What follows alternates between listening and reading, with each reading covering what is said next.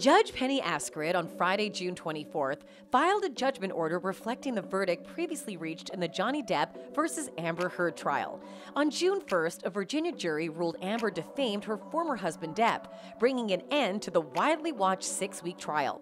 Following the recent confirmation of the ruling, a source close to the court reported that the judge entered Depp's version of the verdict on paper in its entirety, rejecting all of Amber's proposed edits.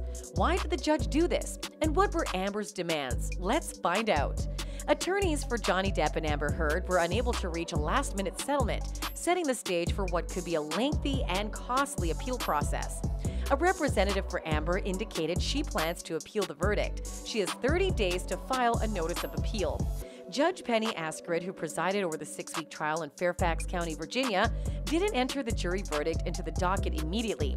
Instead, she said Depp and Amber had until June 24th to come up with a settlement, which she would enter instead of the verdict. If they failed to reach a settlement, the jury verdict would stand. As it turned out, the duo didn't strike an agreement, and the requests made by Amber's team were so outrageous the judge ruled them out without further consideration. At the confirmation of the verdict hearing, lawyers for the two celebrities told the judge that no settlement had been reached. Azcarate entered the jury verdict into the docket, making it official. Her order also said that the amount owed by each party was subject to a 6% annual interest rate. In accordance with Virginia law, neither Depp nor Amber was present in the courthouse. Following the hearing, a spokesperson for the London Fields actress issued a statement to reporters that referred to Republican members of Congress asking for pardons amid their attempts to overturn the results of the 2020 presidential election. As stated in yesterday's congressional hearings, you don't ask for a pardon if you are innocent, the spokesperson said, and you don't decline to appeal if you know you are right. In an exhibit attached to Azcarate's order, Depp's attorneys objected the $2 million judgment against them, leaving open the possibility he may appeal that portion of the verdict. Benjamin Chu, an attorney representing Depp, hinted at the possibility of a settlement in an interview with the Good Morning America host George Stephanopoulos shortly after the trial. He said Depp might agree to waive the monetary damages in return for the actress promising not to appeal the verdict.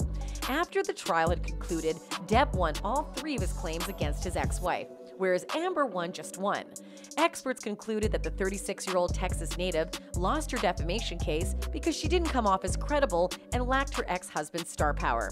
Depp took Amber to trial, claiming she ruined his reputation by insinuating in a 2018 Washington Post op-ed that she had been the victim of domestic abuse. The Machete Kill star countersued and spent several days on the stand, describing multiple incidents where she said Depp physically and sexually assaulted her during their relationship. Experts also believe Amber lost because she lied and she exaggerated in a case that was all about likability and credibility. Depp, on the other hand, was a much more likable and credible witness. The jurors loved him, the public loved him, and everyone on social media loved him. And now Amber Heard is one of the most despised women in America. Instead of being the face of the #MeToo movement, she's the face of a false accusation. Could that be part of the reason why the judges didn't want her second opinion on the ruling? Let us know in the comments below. In our upcoming videos, we'll be bringing you more of such amazing content, so be sure to subscribe to our channel so that you don't get to miss any of them.